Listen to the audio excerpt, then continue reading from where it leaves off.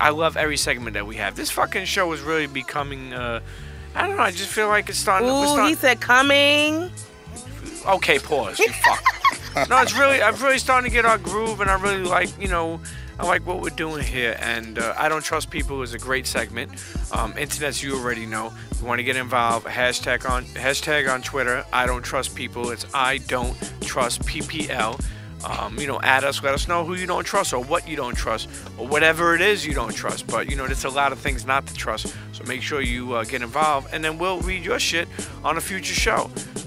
Miss Lissa, what do we got?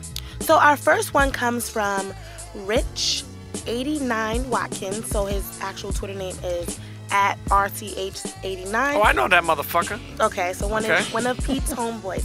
His is, I don't trust people who are single but give relationship advice. Wait. I don't agree with that motherfucker. Hold up, RCH89. Okay?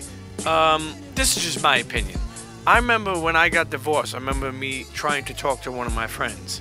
And he was like, yo, how am I going to take advice from you? You got divorced. And I was like, that's why you should take advice from me, because I could explain to you the ups and downs of the relationship. Right.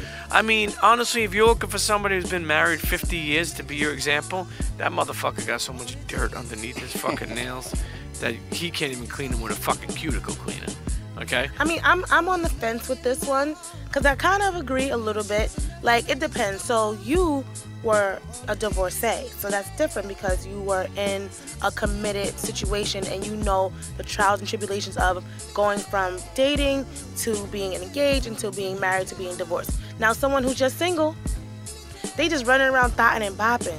You can't tell me what it takes to be in a long relationship or to have something that is lasting, even if it doesn't last, unless you've done that. So I'm kind of with this person. That's like you can't cook, but you telling me that my chicken needs extra this and more of that. Like, you gotta chill. You a diabetic, but you trying to help Mikey make the ice cream. Go sit down.